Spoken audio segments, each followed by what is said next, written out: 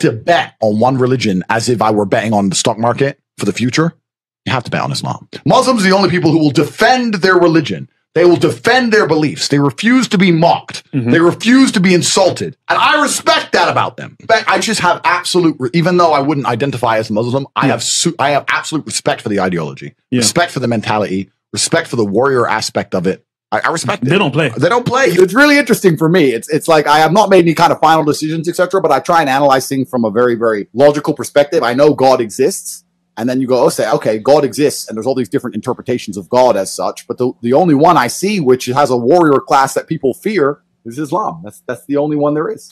إنك لا تهدي من أحببت ولكن الله. So I'm Muslim now. My name is Abu Andrew now. This is now a pro-Islamic channel. I've decided that the West is finished. It's done. It's over. I've said it a million times. There's nothing we can do to save it. So I want to convert the whole Tate Speech channel Islamic. I'm a Muslim, and I hope you men at home are Muslim too.